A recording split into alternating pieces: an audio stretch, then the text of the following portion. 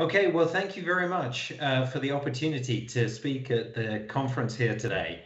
It's a real privilege to talk to you about Agilyx. My name is Tim Stedman. I'm the CEO of Agilyx and have been here since the summer of 2020. Prior to that, I've got about 30 years in the chemical industry. So just a quick snapshot to start with in terms of who we are. We're now very much a global company. We started off in the US, but we've been expanding into Europe as really the next stage in the development of the company, which, as you can see on the right-hand side, now consists of three entities. The Agilyx holding company, which is really focused, as you'll see in a moment, on conversion technology. Cyclyx, which is our joint venture with ExxonMobil in the area of feedstock, and Regenex, which is our joint venture with Amsty, which is our one conversion operating asset. You can see on the left-hand side some of the key partners that we've been working with now over many, many years, developing technology that now is what we are representing to the market today. And I'll talk more about that in a moment. So let me turn to what is it that we are offering to the market as Agilyx. And what we believe is that what we represent is a unique solution for plastics waste. It's unique because it's integrated. Those words are really, really important. Integrated, what does it mean? It means that we are contemplating the whole cycle from waste plastic through the concept of it becoming a feedstock to it then becoming a product. We do that through the two go-to-market entities, if you like, listed below. Cyclyx, it's all about waste to feedstock, but it's about viewing feedstock as a service. How do we actually make this feasible? Lots of people are looking for how can we use waste plastic as a feedstock, but the existing infrastructure, the existing industries are struggling to do that. So what we bring here is new ways of doing it, new supply chains, leveraging consortiums. I'll talk about the scale that that brings to our offering in a few minutes. That then allows us with that scale to start developing custom feedstock supplies. That means that you can do things that are very bespoke to large customers, which means you can drive higher volumes at lower prices. And that then means you've got an offering that can reach the entire market, regardless of what plastic they're looking for, what conversion process they're using. And Agilyx, the topco, gets remunerated through a royalty model on that. Every ton that goes through Cyclyx generates a royalty for Agilyx. On the other side, you've got the technology solutions business that actually allows us to take feedstock and offer a really differentiated offering in the technology of converting that to a product. This is all about licensing. It's about enabling others to be able to do this. We have core technology that we license. We have specialized equipment that we sell. But our fundamental model here is capital light. What we're doing is allowing others to build assets to be able to convert feedstock to a product. It's extremely robust against the nature of waste plastic. What that means is if I can take more distressed, more dirty, more contaminated waste, then on the other side of the page, Cyclyx has much more degrees of freedom to actually go out and source waste as a feedstock for our conversion processes. That means, again, that you can open up the operating landscape. You can go after more material at lower cost. What it also means, because our conversion technology solutions are so flexible, is that we are not dependent on specific legislation in any one region. And so we have a global business and we can flex to where things make the most sense and where the opportunities exist. And you're going to see in a few pages the development pipeline and how that now looks and how we're making that a reality. I'm not going to go through all of this page, but we wanted to give you a sense of the dynamic nature of the development of these businesses, Cyclyx and Agilyx, over the past, this is just 6 months. And I wanted to draw your attention to some of the announcements that are highlighted in the top right-hand corner, especially the one around the Cyclyx plastic recovery facility. This is a key, tangible step that's being taken to the whole concept of Cyclyx about driving availability for plastic waste at lower costs. These kind of bespoke systems for dedicated customers is how you go about doing that, or it's a key part of doing that. The other one I wanted to highlight is the announcement we made just the other day about one of our most advanced licensing projects moving into construction. This is incredibly important because for a polystyrene, that commitment to move into construction is a very, very significant capital commitment. We've talked about the specialist equipment associated with that generating $7 to $9 million of revenue. But for them, the total cost of the project is many, many times that. And so after a lot of scrutiny, them saying we're moving into that space is a really crucial endorsement, we believe, of the business model that we're laying out. The last two I wanted to highlight were just Dow and SABIC joining Cyclyx. And the reason I wanted to highlight that is because Cyclyx now has as its members, amongst its members, I should say, the 5 biggest producers of plastic in the world. That's Dow, Exxon, SABIC, LyondellBasell, and INEOS.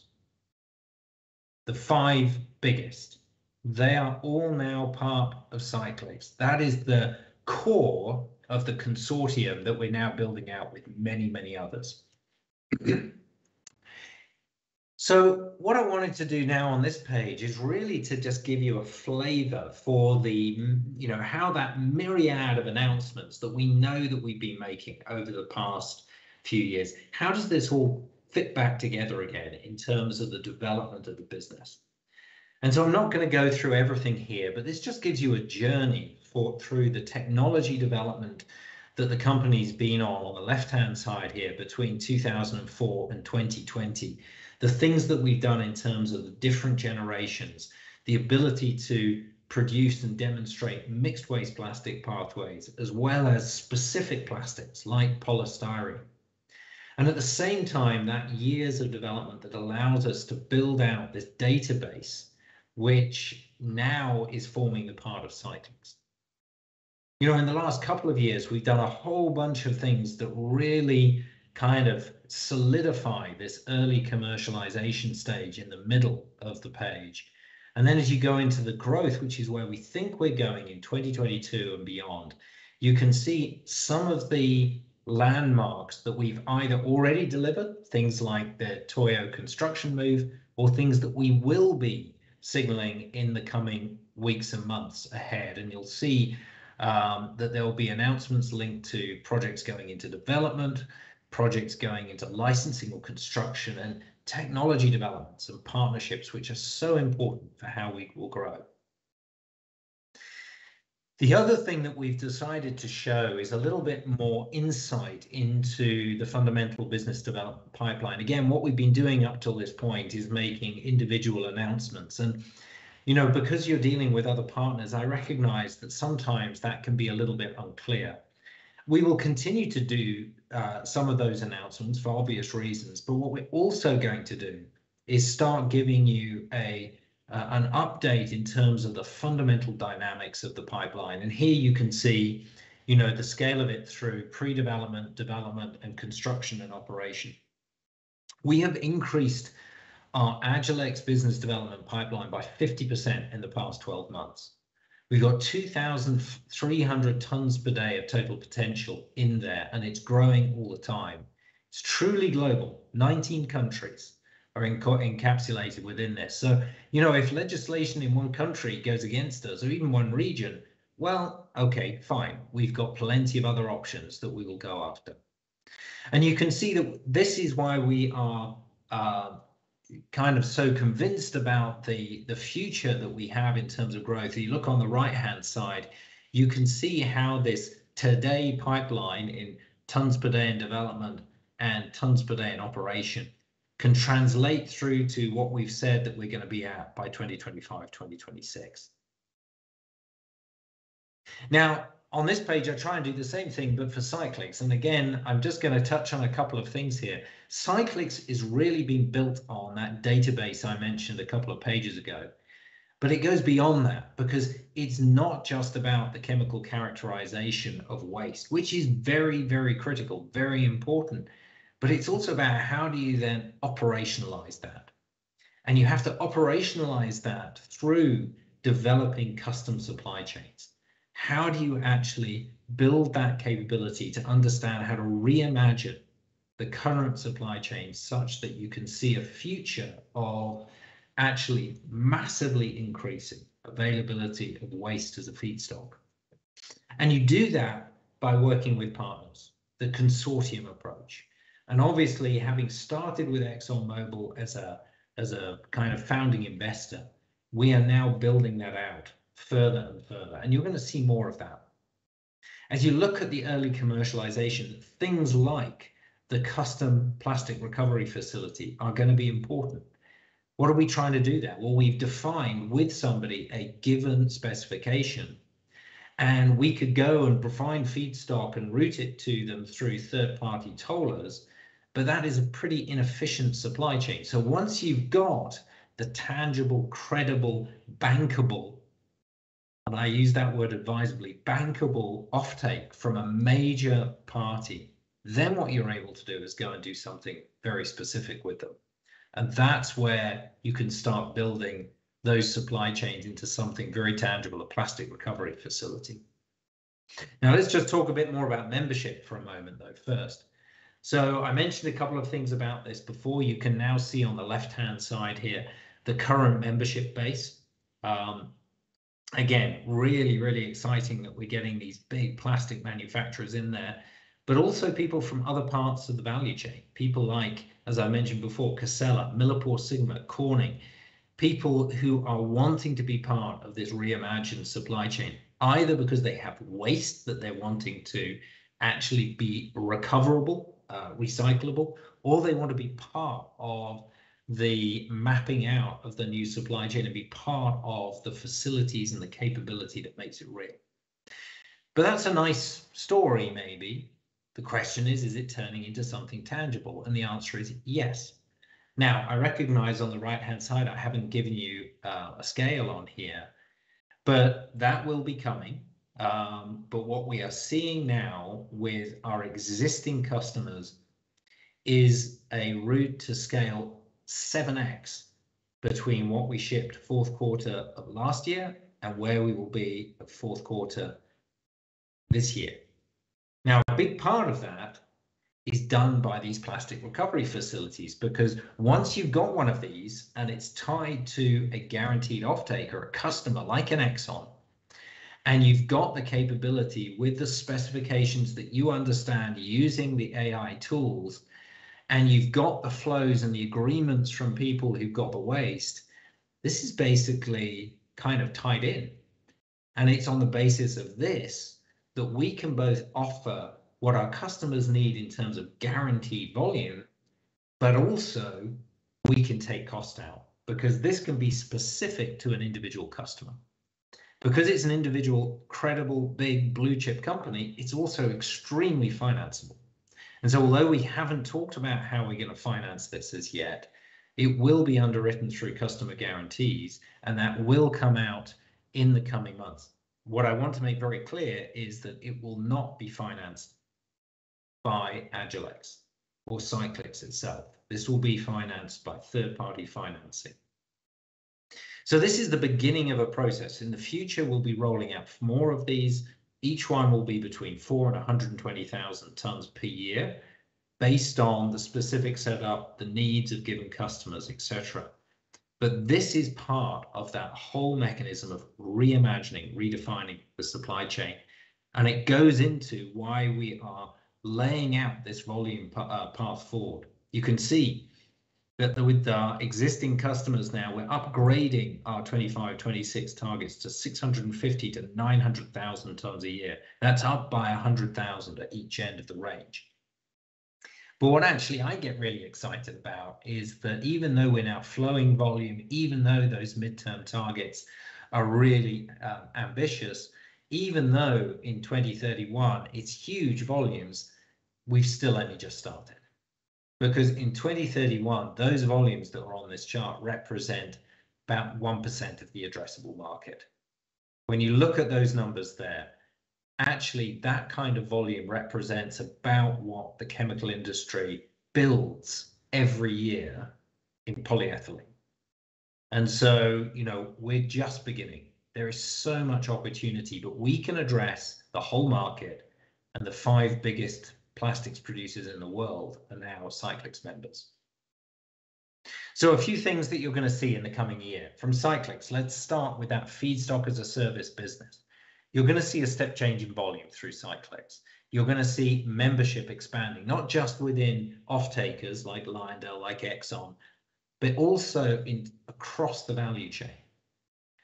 We're going to be putting a perf into operation, but we're going to be developing several more, initially in the US, but also extending into the rest of the world.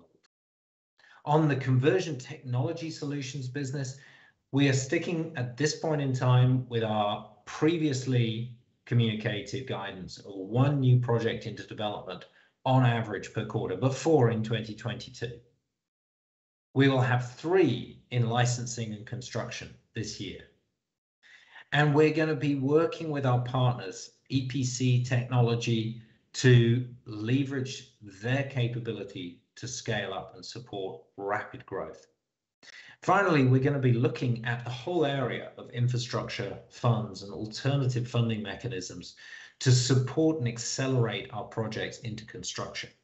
That's something that's very exciting, and we believe there are real opportunities over the coming period.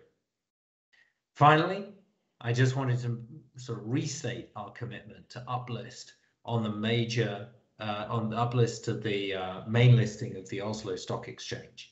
We said in August last year that we would do that within 12 months, and we are still saying that we're going to do it by that time. So we just wanted to reiterate that commitment. Final page is basically just to reiterate for those of you who may be less familiar with our business, how we actually get our revenue. And we've talked about feedstock as a service, and we've talked about technology conversion solutions. The left-hand side of this is that first bit. It's Cyclyx. It's about flowing huge volumes of product every year. And basically, as we've talked about, we get paid in Agilyx a royalty on every single ton that flows through there. That royalty is being estimated by analysts, which is what I'm showing here. We haven't communicated that specifically because of commercial sensitivities. But you get a feel for what is the scale of this and how this can move upwards very, very fast. On the right-hand side is the conversion technology solutions, the core Agilyx conversion business. And there, what we've shared previously is that we get paid basically $33 to $40 to $50 million per 100 tons per day of capacity. Half of that approximately comes in construction, which is why that Toyo construction announcement is so important. Half of it comes through royalties. And again, I've given you an analyst estimate on the EBITDA percentage. We have a very, very healthy pipeline, as I've shared previously, and we continue to see significant growth opportunities for the future.